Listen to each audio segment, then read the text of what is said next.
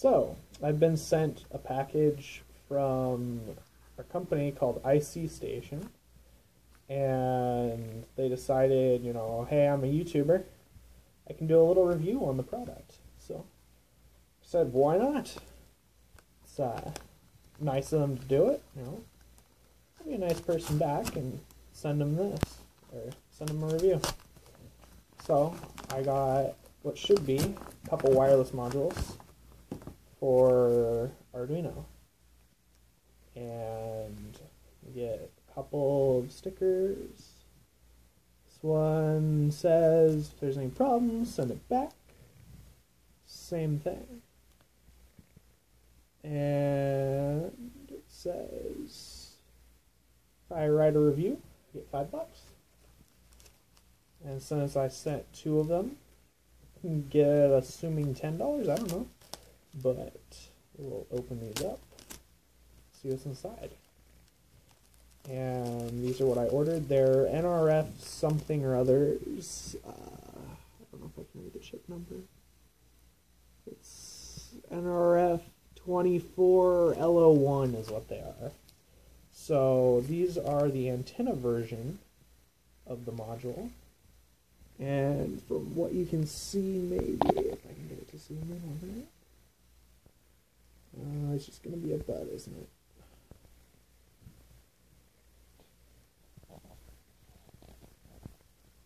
Nope, I can't get it to pull a focus on that. This is really hard to do. Nope, I cannot. I'm sorry. I will have to... Let's see. Let's see if I can pull a focus here. Aha! That works. And the phone's ringing, but I'm going to keep going. So, these are the modules. As usual, it's actually a very decent soldering job. I think I see a little bit of leftover flux or something right there, but not bad. Not bad. And if they are the ones who make the modules, a thing that hobbyists are looking for is these pins to be breadboard spaced. So you have about as many pin spacings as I think about 3 or 4 of them, so that way you can plug these directly into a breadboard. But they have the standard nRF pin spacing, and these are the antenna version. So you get antennas. And these just screw right on. I'm not sure if they're the standard SMA or the reverse SMA, but if you need to know which one is which, this one has the pin and this one has the hole. So they will mate up like that, and that's the type of antenna you're going to get. And any changes, I'll probably post that on their website. I don't know, I might even post it in the description if I see any changes. It's got a nice low profile crystal, so it fits nice. You got a little tiny chip and a bunch of passives. That's really all this is a really, really simple RF module with an antenna.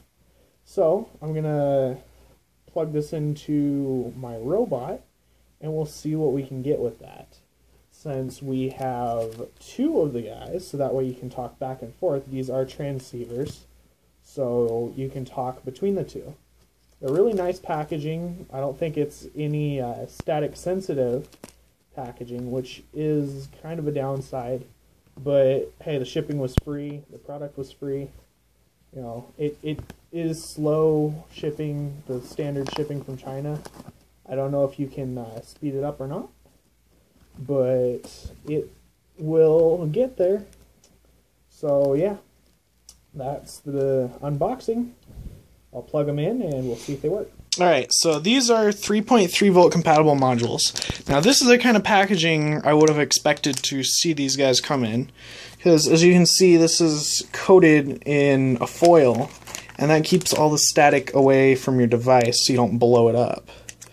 And, you know, you don't want these to just pop in the mail. So that's a problem.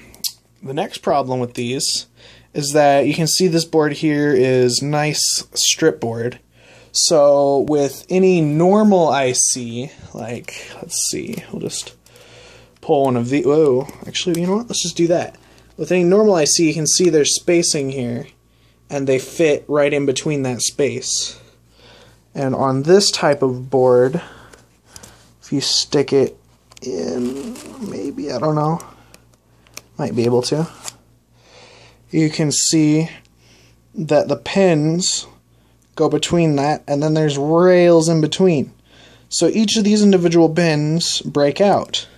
With these modules, if you can fix this and, you know, move the crystal back and move a couple of those caps back and move some parts back, you can do that with this module too, I'm pretty sure. So that's your next problem. We'll take, and let's see if I can get that plugged in. Sorry about the terrible angle. You plug that in. Where is it? The pin's bent a little bit. Plug that in. Oops. Now all your pins are shorted together. And the same with this one. If you plug it in, you can't get the pins to go onto this side. So, oops, now these two are shorted together, those two, you know, on and on. So now all those pins are shorted together. That's the first major drawback to these, because I'm pretty sure the hobbyist community is the one that's going to be using them. Now, the plus side to this is that the pins are all compact and in a really nice small package. So if you want to solder them to a board, this one's been used a bit, like this, where each individual pad is there, you can plug it in, maybe, and all of the pins will be in one nice compact little square. So you can just solder a nice small bit of your board.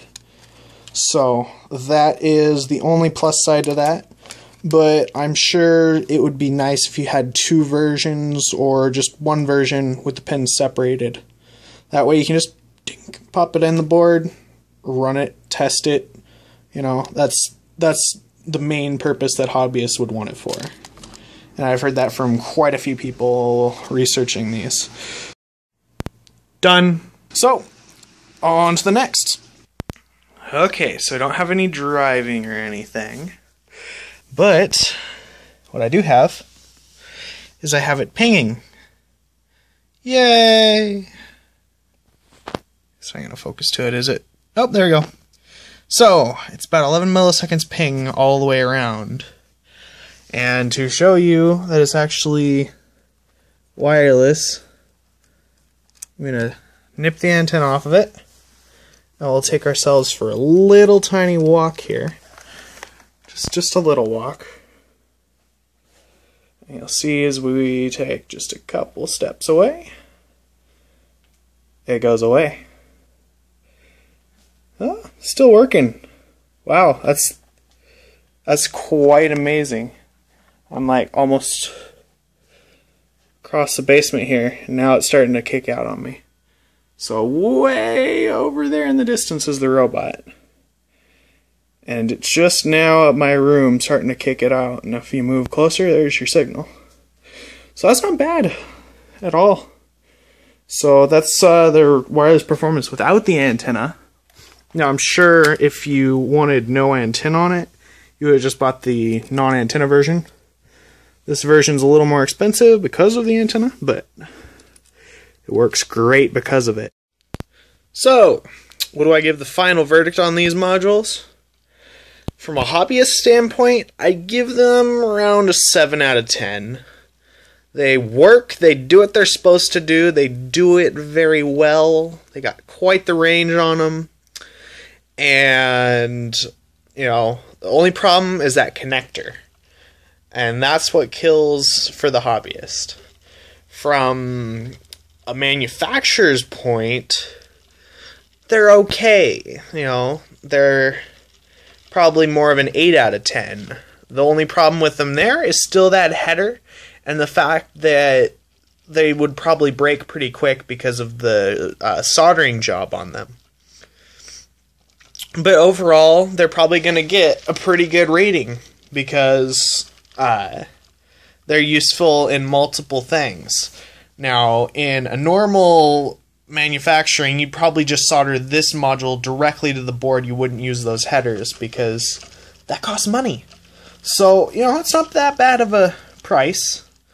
It's $6 or whatever for one of these. So go over to ICStation, check them out. Get yourself some pretty cheap little modules. They have the chip antenna, or not the chip antenna, but the circuit board wire antenna as well. So that's about it for the review, and see you in the next video.